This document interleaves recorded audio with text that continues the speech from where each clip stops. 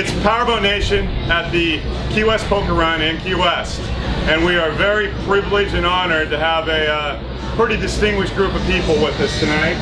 We've got Mr. Bill Pyburn Jr., Mr. Peter Hledin from Skater, and Mr. Chris Bradley from Austin, Texas. And the news is that we are going to announce, or actually they're going to announce, a great new project that's going to revolve around the Platinum 388 skaters. Is that right? Right. Yeah. And we're going to have how many builds? Three builds. So Bill, can you tell us about these new builds? Yeah, we're working on 3 new boats. The first one that we're going to be doing is for Kelly Sills. Kelly's out of Louisiana, out of Baton Rouge, and it should be the Miami Boat Show boat. Oh, that's great. Hey, what power is going to go in Kelly's boat? Kelly's boat's going to have 1100 Mercs, number 6 drives. Outstanding. And is there any special thing about that particular layup or fabrication that's going to be uniquely different than the rest of them? That'd probably be more of a question for Pete, but we definitely plan on, component-wise, doing some different components with each of the boats and giving them their own little personal touch. Personal touch. Chris, can we talk about Kelly Sills real quick? Certainly. Certainly. Because, okay, you and I have done some boating together. Absolutely. And some boating history together. And we talked about which boat you should get and how you should get there. And we took a little bit of a progression, and you bought Kelly Sills' old boat. I did. Which is a 40 Nortec Roadster. Yes, sir. And now what are you going to build? A 388 skater. With what kind of power? It's going to be chief power. And we're not set on quite the horsepower yet, but it's going to be significant. Significant. So now should we ask Bill what his boat's going to be like and what kind of power it's going to be in? And just add 100 horsepower to his number, and that's the power we're doing now. So, Mr. Pyburn. I mean, right now, Tommy and I are working on a couple new things. After we get done with Key West Poker Run, we're going to start playing with a couple new motor setups, and we'll see what that leads to over the next few months, and that'll probably pave the way for Chris also. Okay, so they'll be somewhat similar, possibly. Yes, sir. The two boats will have pretty much the same platform as far as the motor goes, and it'll really come down to how much power Chris wants out of that day, and we'll go from there. Fair enough. Peter, are all the laminates, all the boats going to be pretty much the same? No. Can you tell us what might be different? Well, basically, Bill's getting one type of a boat, and of course Chris has asked me to build him a faster boat. That's right. So I've got to do that, obviously, but no, Bill's basically got a race layout, a couple of different things in the boat as far as lamination schedule. Because of the way he runs the boat and how much he uses the boat, we've given him a little extra fuel capacity. Lamination's different, the bottom's a little different, not much. Of course, Chris is going to be very similar to that. Both guys got to decide on the profile, but after talking to both of them, I have a pretty good idea of what they both enjoy and what they both like, and what everything is a compromise in the boat building business. Yeah. You can have tall sides or low sides or whatever, but they're mainly interested in high cruise speeds, comfort, endurance, rough water handling. Mainly, really what everyone's after today is to be able to complete a poker run without a problem, and complete at a high rate of speed, high average speed without the breakdowns. And I think the Skater 388 is a great boat for that, because really it's not stressed at all. When you put 1,500 horsepower in the thing, it only takes 1,000 horsepower to cruise it or push it. Consequently, the motors last a long time, and you get great fuel mileage and all that good stuff. But when the time comes when there's two guys facing off against each other, then you got the added ability to nail it and get some big numbers. And then of course it's up to the who's going to back off first, because honestly the numbers are ridiculous. Top speed numbers are beyond what most people want to go. Right. 180, 90 miles an hour, even 200 is just around the corner. And a possibility, easy possibility. course I know that, and I believe you.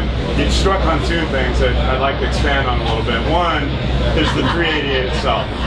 And no other person, not even arguably, has more time and experience in a 388 than Bill Pyburn, probably, right?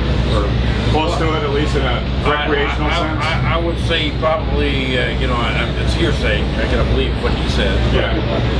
Based on the number of superchargers that he broke, and I would imagine he got a lot of time in them. Right. But what I understand, but what I'm really trying to chime in on is the behavior of the boat, and how well mannered the boat is, and how efficient it is, and how great that design is. Bill, you've been through a host of watercraft, Right. and we waste a bunch of time going down that whole hierarchy, not hierarchy, but list of boats that you've owned, Right. and you are stuck and dedicated with the 388 Skater. Right. How come? Pound for pound, I don't think there's a boat built that can run with it. The efficiency of the boat, the handling characteristics. You know, I've had people tell me that they're smaller boats, they're lake boats, they're this and they're that, and I've run in the ocean, and the boat can run with a 50-footer on any given day in rough water. It's just a great all-around handling boat. It's bred for offshore racing, and it shows that in the way that it runs and it handles it. The boat doesn't porpoise or hop like most cats do, and it's just a very efficient, you know, running haul that you feel comfortable in. It's not a loose boat. It's just a very well-rounded, tight running boat. Absolutely, couldn't agree more. I've had the privilege of assisting in some sea trials on your boat, and it's unbelievable, absolutely unbelievable. But Chris, is top speed really the thing for you? You know, top speed is nice. I'm certainly not chasing some magic number up there. For me, it's, I would say, more about the punch, the acceleration, the mid acceleration. We'll say 80 to 120 to 125. That's where I spend a lot of time boating, and it's nice to be in a boat, to having spent some time in bills and all that, but when you get in the throttles, the boat will actually sit you back like a car in the seat. It's not like a train that has to build speed slowly. It's really a dynamic, exciting, exhilarating ride. So, yeah, and the behavior of the boat, right? The attitude's amazing. Bill approached me a few months ago and said, hey, and I talked to you about it, I'm thinking about doing this deal. And I said, well, you know, I just put some additional horsepower in my boat. And I said, you know, I'm kind of okay where I'm at. He said, well, let me know. And I rode in his, drove his. Then my wife spent some time in his. And from that point on, I was like, all right, I'm all in. You know, so is it fair to say that your wife Angela is the one that sealed the deal, or is that a far stretch? That was an expensive boat ride. She took the bill that day. So yes. All right, well, I can't thank you guys enough for your time, but before we get up and get out of here, we've already said that Kelly's boat's going to have Mercury power, and you guys are going to have Chief power, right? So if we can, bring Tommy Hledin in here from Chief Power, and let Tommy tell us a little bit about the uniquenesses of his build. Hey, we got Tommy Hledin from Chief Performance, builder of high-performance marine engines, both supercharged, turbocharged, and naturally aspirated, right out of Fort Lauderdale, Florida. Yes, welcome, Tommy. Thank you, thank you. It's good to be here. It's great to be involved with this project. And you're building the power for these guys. Can you tell us a little bit about it? We're going to do the next generation of turbocharged, supercharged, and of course with our competition engine management system involved with that. And it's going to be a great project to work with. Outstanding. Completion times. When will we see one of the first motors on the dyno in your shop? You're going to see the early part of this year. Okay. Yep. Is there anything special or uniquely different about these builds than from some of the previous stuff you've done for Bill? Well, over time we've learned a lot about designing different engines and what's going to involve with that, and the advent of turbocharging. And we're integrating all that together, and it's going to be a good project. All right. Thanks very much, man. All right. All right, we're back with Chris Bradley and Bill Pyburn Jr. talking about their 388 builds, the new Platinum Edition 388 builds. How did Platinum come to be? What's the deal difference? Well, I think, you know, I've been doing power boating now for about 12 years. And since I've really started messing with the catamarans, there's a lot of things that, you know, from testing and just over the years that I've learned that I've liked about the boats, or systems that we've worked on in the boats. And you know, I've had a long-standing history with Hledin Maroon Performance, and a lot of the parts that are on my boats have, you know, all come out of their shop.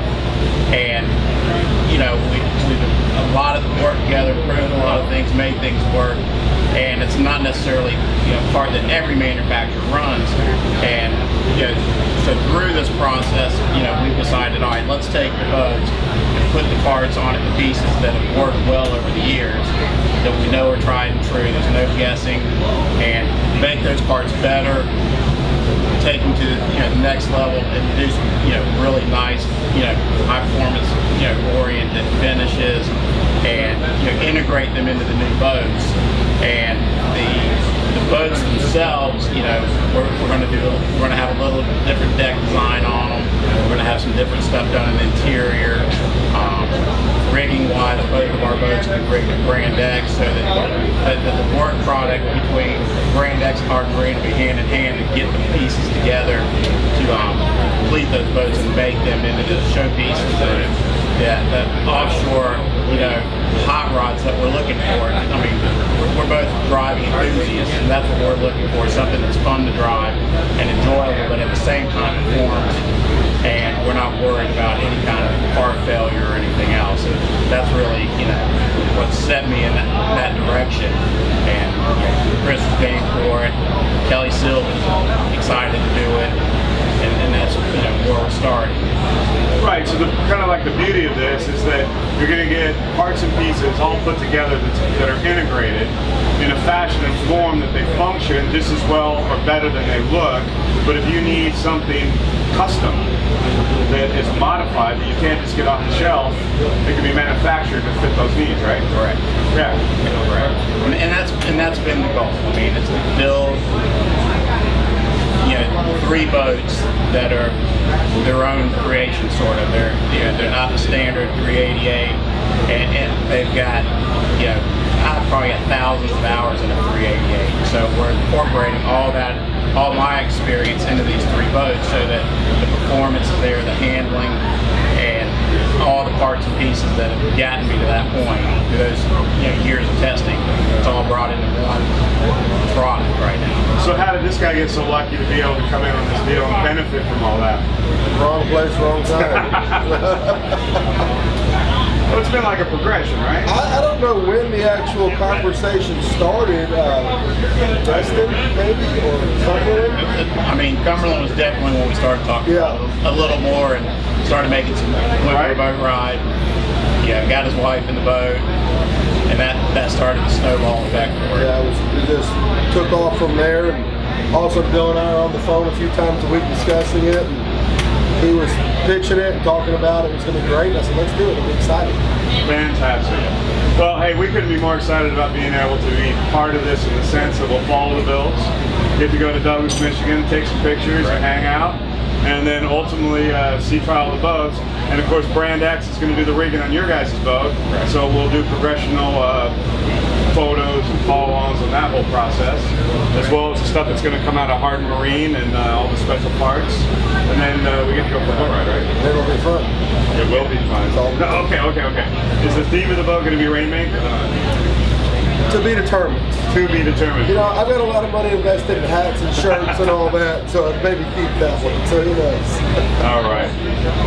Pure Platinum? It's hard to let go of the Pure Platinum theme and like name. So yeah, it'll probably be another Pure Platinum. So the Pure Platinum, Platinum editions, and most probably Rainmaker TVD. Probably so, yeah. Outstanding. Now, who's doing the interior? That'll most likely be done in South Florida. Oh, South Florida too. Correct. Yeah. So most everything, once the boats leave from getting painted, they'll head south and they'll be rigged, interior, everything will be done in South Florida. All right. Well, we look forward to it. Thanks, guys. Absolutely. Appreciate it. Thank you. Thanks.